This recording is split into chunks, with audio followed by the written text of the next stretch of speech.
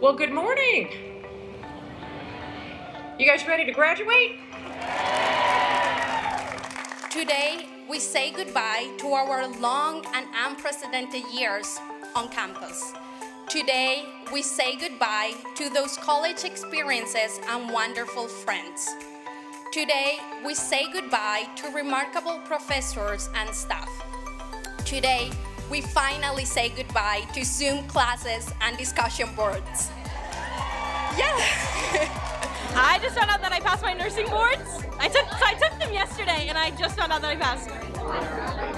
I'd like to shout out Kevin Clark, Professor Clark, because it's the only reason I've graduated, so shout out to you. I'm feeling excited. I'm feeling a little bittersweet. I've spent a lot of years here, and I love it here, and I'm ready to move on to bigger and better things, but I am going to miss this place, so a lot of good memories here. I think Dr. Kingsley, because she motivated us and she brought a new technique into the classroom using games, even helping us like advance our practice and how we thought and how we did things. Yeah, I'm really grateful for the time that all the faculty gave to help me with my education, make sure that I really felt comfortable and knew what I was doing.